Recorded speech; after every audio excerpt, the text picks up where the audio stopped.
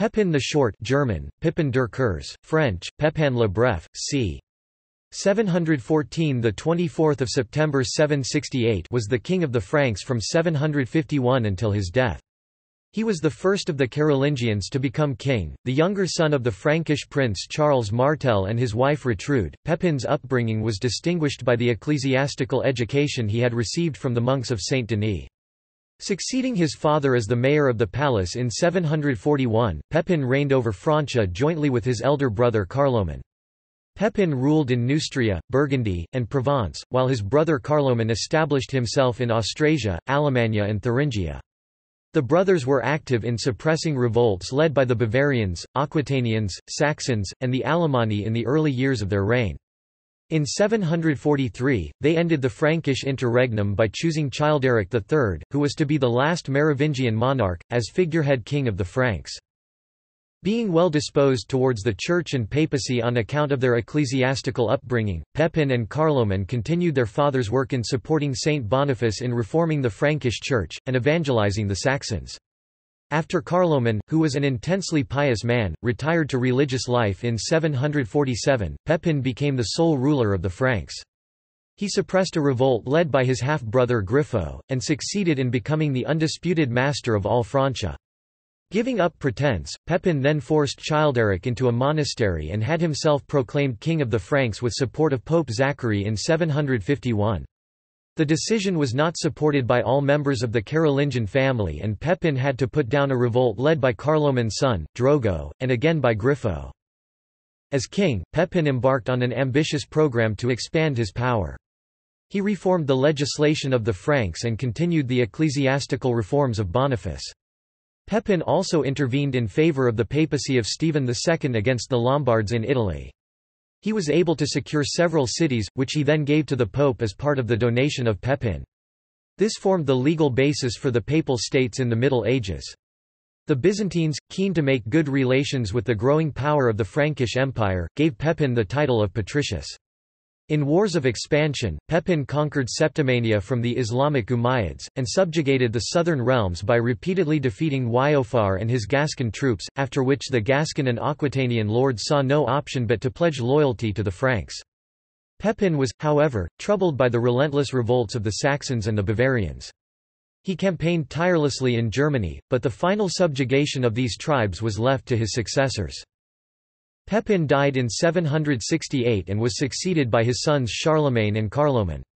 Although unquestionably one of the most powerful and successful rulers of his time, Pepin's reign is largely overshadowed by that of his more famous son.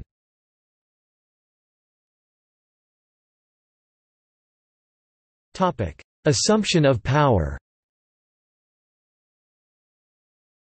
Pepin's father Charles Martel died in 741. He divided the rule of the Frankish kingdom between Pepin and his elder brother, Carloman, his surviving sons by his first wife. Carloman became mayor of the Palace of Austrasia, Pepin became mayor of the Palace of Neustria. Griffo, Charles's son by his second wife, Swanhild, also known as Swanhilda, demanded a share in the inheritance, but he was besieged in Laon, forced to surrender and imprisoned in a monastery by his two half-brothers. In the Frankish realm, the unity of the kingdom was essentially connected with the person of the king. So Carloman, to secure this unity, raised the Merovingian Childeric to the throne 743. Then in 747 Carloman either resolved to or was pressured into entering a monastery. This left Francia in the hands of Pepin as sole mayor of the palace and dux et princeps Francorum. At the time of Carloman's retirement, Griffo escaped his imprisonment and fled to Duke Odilo of Bavaria, who was married to Hiltrude, Pepin's sister. Pepin put down the renewed revolt led by his half-brother and succeeded in completely restoring the boundaries of the kingdom. Under the reorganization of Francia by Charles Martel, the dux et princeps Francorum was the commander of the armies of the kingdom, in addition to his administrative duties as mayor of the palace.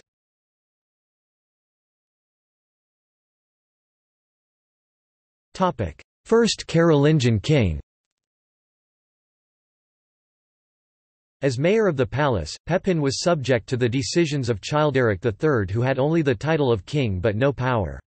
Since Pepin had control over the magnates and actually had the power of a king, he now addressed to Pope Zachary a suggestive question: In regard to the kings of the Franks who no longer possess the royal power, is this state of things proper? Hard-pressed by the Lombards, Pope Zachary welcomed this move by the Franks to end an intolerable condition and lay the constitutional foundations for the exercise of the royal power.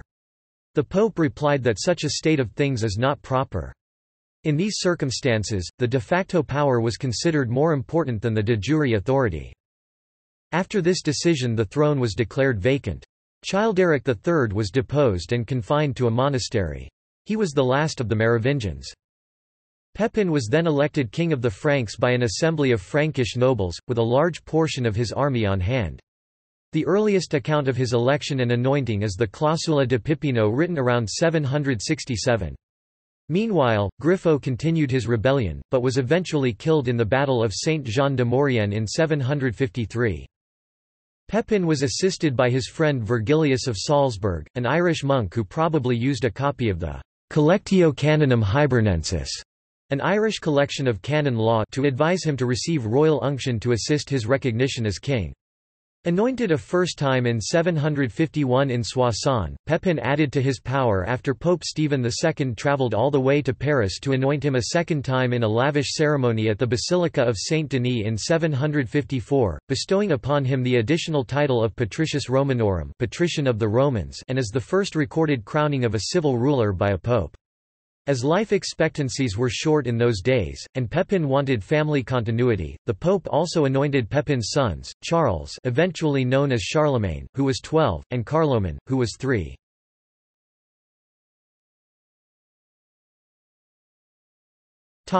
Expansion of the Frankish realm. Pepin's first major act as king was to go to war against the Lombard king Aistulf, who had expanded into the Ducatus Romanus. After a meeting with Pope Stephen II at Ponthion, Pepin forced the Lombard king to return property seized from the church. He confirmed the papacy in possession of Ravenna and the Pentapolis, the so-called donation of Pepin, whereby the papal states were established and the temporal reign of the papacy officially began. At about 752, he turned his attention to Septimania. The new king headed south in a military expedition down the Rhône valley and received the submission of eastern Septimania, i.e. Nimes, Maguelone, Béziers and Agde, after securing Count Ansimon's allegiance. The Frankish king went on to invest Narbonne, the main Umayyad stronghold in Septimania, but could not capture it from the Iberian Muslims until 7 years later in 759, when they were driven out to Hispania. Aquitaine still remained under Waiophar's Gascon-Aquitanian rule, however, and beyond Frankish reach. Duke Waiopher appears to have confiscated church lands, maybe distributing them among his troops. In 760, after conquering the Roussillon from the Muslims and denouncing Duke Waiophar's actions, Pepin moved his troops over to Toulouse and Albi, ravaged with fire and sword most of Aquitaine, and, in retaliation, counts loyal to Waiopher ravaged Burgundy. Pepin, in turn, besieged the Aquitanian-held towns and strongholds of Bourbon, Clermont, Chantelle, Bourges and Thouars, defended by Duke Waiophar's Gascon troops, who were overcome, captured and deported into northern France with their children and wives. In 763, Pepin advanced further into the heart of Waiophar's domains and captured major strongholds Poitiers, Limoges, Angoulême, etc., after which Waiopher counterattacked and war became bitter. Pepin opted to spread terror, burning villas, destroying vineyards and depopulating monasteries. By 765, the brutal tactics seemed to pay off for the Franks, who destroyed resistance in central Aquitaine and devastated the whole region. The city of Toulouse was conquered by Pepin in 767, as was Waiophar's capital of Bordeaux. As a result, Aquitanian nobles and Gascons from beyond the Garonne too saw no option but to accept a pro-Frankish peace treaty Fronsac, c. 768. Waiopher escaped but was assassinated by his own frustrated followers in 768.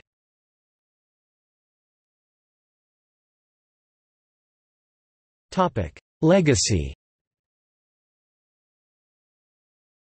Pepin died during a campaign, in 768 at the age of 54. He was interred in the Basilica of Saint-Denis in modern-day metropolitan Paris. His wife Bertrada was also interred there in 783. Charlemagne rebuilt the basilica in honor of his parents and placed markers at the entrance. The Frankish realm was divided according to the Salic law between his two sons, Charlemagne and Carloman I. Historical opinion often seems to regard him as the lesser son and lesser father of two greater men, though a great man in his own right. He continued to build up the heavy cavalry which his father had begun. He maintained the standing army that his father had found necessary to protect the realm and form the core of its full army in wartime. He not only contained the Iberian Muslims as his father had, but drove them out of what is now France and, as important, he managed to subdue the Aquitanians and the Gascons after 3 generations of on-off clashes, so opening the gate to central and southern Gaul and Muslim Iberia. He continued his father's expansion of the Frankish Church, missionary work in Germany and Scandinavia, and the institutional infrastructure, feudalism, that would prove the backbone of medieval Europe. His rule, while not as great as either his father's or son's, was historically important and of great benefit to the Franks as a people. Pepin's assumption of the crown, and the title of Patrician of Rome, were harbingers of his son's imperial coronation, which is usually seen as the founding of the Kingdom of France. He made the Carolingians de jure what his father had made them de facto—the ruling dynasty of the Franks and the foremost power of Europe. Known as a great conqueror, he was undefeated during his lifetime.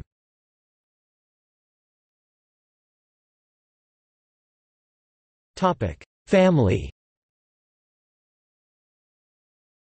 Pepin married Lutberga from the Danube region. They had 5 children. She was repudiated some time after the birth of Charlemagne and her children were sent to convents. In 741, Pepin married Bertrada of Laon. Her father, Charibert, was the son of Pepin II's brother, Martin of Laon. They are known to have had 8 children, at least 3 of whom survived to adulthood. Charles, the 2nd of April 742 to the 28th of January 814, Charlemagne. Carloman 751, the 4th of December 771. Gisela 757 to 810. Pepin died in infancy. Crothe died young, buried in Metz.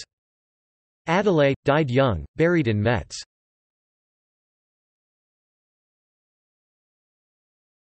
Topic: Ancestry.